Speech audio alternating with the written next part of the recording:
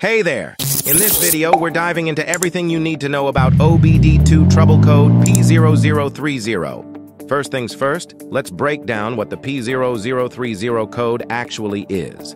This code gets triggered when the engine control module detects a fault in the heater circuit of the oxygen sensor.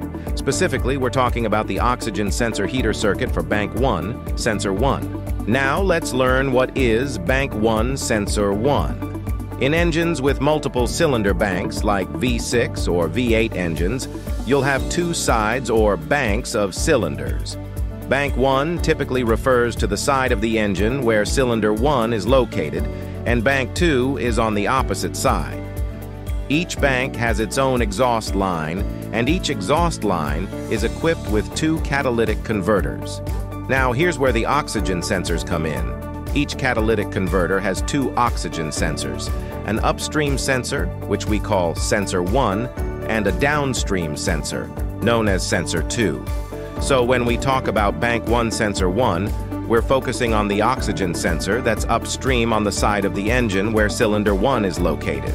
Now let's learn why P0030 was triggered. Your vehicle's oxygen sensor plays a vital role in monitoring the oxygen content in the exhaust gases. It sends this data to the ECU, which then uses it to maintain the optimal air-fuel ratio. The ECU controls the air-fuel ratio by adjusting the timing of the engine's valves, allowing just the right amount of air and fuel to enter the combustion chamber. But here's the thing: an oxygen sensor won't function correctly until it's heated to a certain temperature, around 600 degrees Fahrenheit for conventional sensors. That's where the heater circuit comes in. It's designed to warm up the sensor quickly, so it starts working sooner. The ECU regularly checks this heater circuit to make sure it's functioning properly. If the ECU detects a problem with the heater circuit in the oxygen sensor on Bank 1, Sensor 1, it triggers the P0030 code. Now that we know what P0030 means, let's find out how to fix it. Troubleshooting P0030 involves several steps, and we'll discuss each one in detail. Let's get started. Before diving into specific repairs, perform an OBD2 scanner reset to clear the codes. Sometimes these codes pop up due to recent maintenance work and can resolve themselves after a reset. To reset the error codes, use an OBD2 scanner. You can find the best OBD2 scanner using the link in the description below. Simply connect the scanner to your vehicle, follow the instructions to clear the trouble codes, and see if the P0030 code reappears. If the code comes back, it means there's a persistent issue that needs further troubleshooting. Step 1. Start by visually inspecting the heated oxygen sensor. Carefully examine the sensor itself, along with the wiring and connectors. Look for any signs of physical damage, such as cracks, frayed wires, or loose connections. If the HO2 sensor appears to be damaged, it's best to replace it. Make sure to get the correct sensor for your car's make and model. You can find the right oxygen sensor through the link in the description below. Step 2.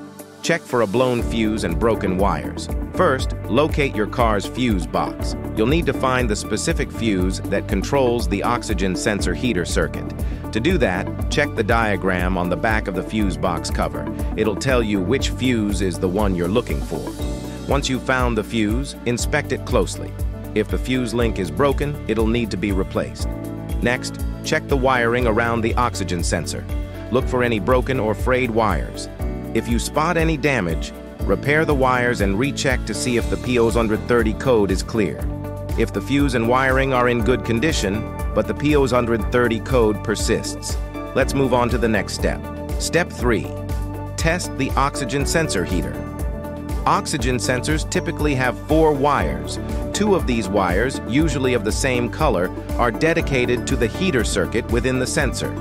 Over time, the heater circuit can burn out and stop functioning properly. To test the heater circuit, you'll need a multimeter. Set the multimeter to check for continuity, then place the probes on the 2 heater wires. If the circuit has continuity, the multimeter will beep, indicating that the heater is functioning. If there's no beep, it means the heater circuit is broken and you'll need to replace the oxygen sensor. If you want a more detailed guide on how to test the oxygen sensor, be sure to check out our in-depth video on this topic. If you found this video helpful, please give it a thumbs up, share it with fellow automotive enthusiasts, and subscribe to our channel for more in-depth automotive diagnostics and repair guides. Don't forget to hit the bell icon to get notified of our upcoming videos.